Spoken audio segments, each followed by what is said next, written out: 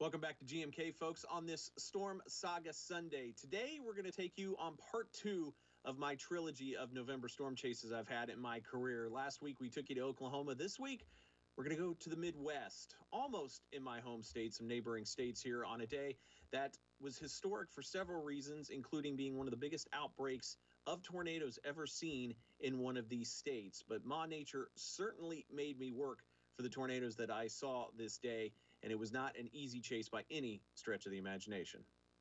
The fall season of 2013 remains my most prolific fall for tornadoes. Coming out of October, I had already documented tornadoes in Nebraska and Illinois, but Ma Nature had her biggest day still left in the chamber, and she was locked and loaded over the Midwest for November 17th. The first high risk for me this year. There's the tornado threat. Again, I'm right over in here. It basically covers the entire state of Indiana. It was a super early day for me. I was getting on my first storms in central Illinois before noon that morning. Unfortunately, the stage was set for a very tough chase day as storms were moving northeast at highway speeds. 60 miles an hour. Expected hazards include tornado. They were nearly impossible to keep up with, so my plan was to intercept them along I-74 as I moved east, but my timing initially was off. Storms that were producing tornadoes to my south would cycle, meaning I'd catch the storm while it was recycling between tornadoes, and then it would end up producing another tornado once it blasted well out of my range to my north. The first half of my chase day was spent missing tornadoes as I cherry-picked storms along the interstate. The biggest miss for me was this monster EF4 tornado that hit just outside of Peoria, Illinois in the town of Washington. It's going to go to our south, though, I think. It's moving right to left, barely. Every storm I intercepted either produced a tornado before or after it crossed my path as I continued to push east toward Indiana. But that's when my timing started to change. I got on this cell just inside the Indiana state line. It was producing a tornado as I arrived, but heavy rain and wind prevented me from seeing it. However, I did observe some damage in the town of Veedersburg about a mile to my east.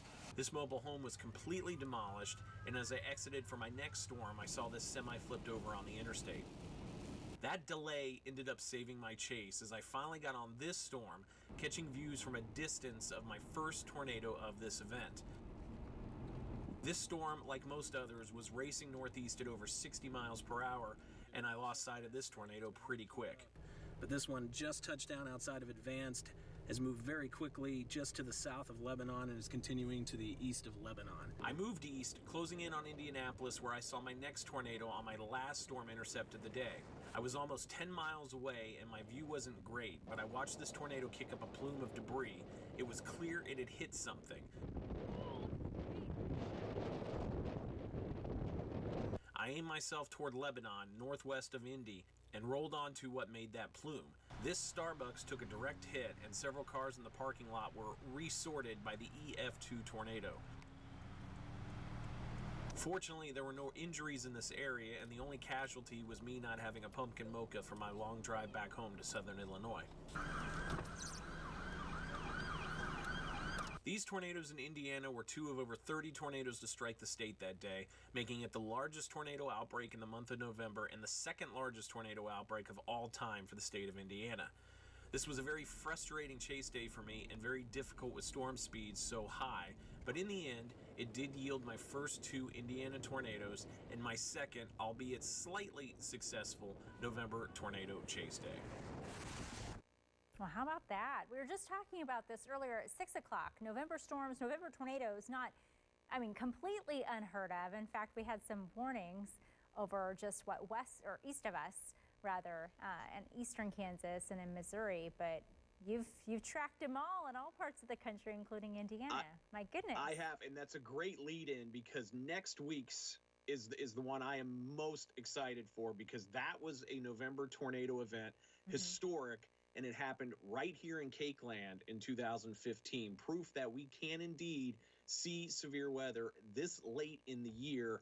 And it was one of my best chases ever. I am very excited for next week's Storm Saga. My goodness. But it must have been definitely, like you said, frustrating because you had gone all over and you're like, I can't get to this storm. Everything was so fast. And there were some storms. The storm that produced the tornado that I missed that I featured in there. Thank you, Adam Lucio, for providing me that video and rubbing it in my face. Oh. That storm at one point was moving almost 80 miles per hour. So logistically for that, you want to stay like north of the storms as they come at you from the south and just hope your timing is good so that you can see them on the highway you're on. And obviously the first half of that chase, I was not in the best of timing. With you got your start with chasing how many years ago? You say more than 20, right? So yeah, it was 1997, my first chase. My thoughts are like, with this experience matters, especially with a storm moving that fast, because you have to think about things very quickly about, okay, how quickly how far am I to get to where this could be and how fast it's going. I mean, there's a lot of maneuvering on your part.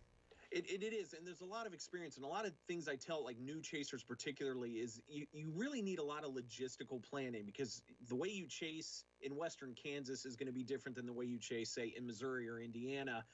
Road terrain, all that stuff factors into how you maneuver around storms, and when you can't see storms as clearly, you've got to give yourself a little bit more room, and especially when they're moving 50, 60, 70 miles per hour. It's something to think about. But in your earliest days, I mean, you were like under the wing of other people, so that kind of helped guide you into becoming. And without social media, you were forced into that. It's easy to kind of hide away from people nowadays. So I'm very, very fortunate, and I consider myself very lucky to have gotten into this early enough on where it did kind of force me to get in with people, and a lot of them still lifelong friends of mine. Well, we're so fortunate to have you and to have buddies who can go and share some footage with you. It's okay, Tony, because you're going to be sharing it with them sometime and be like, I got the footage right here, so don't you worry about that. And believe me, I do. They're so much fun. If you want to check out everything with Tony and his storm chasing adventures, I highly recommend that you go and check him out on social media. He's on Facebook, Twitter, and on YouTube. Lots of videos, lots of pictures. The pictures, I think, are always amazing, Tony, so I can't wait to see more of them. You never know. We're still mid-November, so there might be more on deck for us, that's for sure, right here in Cake Land. All right, guys, we're going to be right back with more right here on GMK.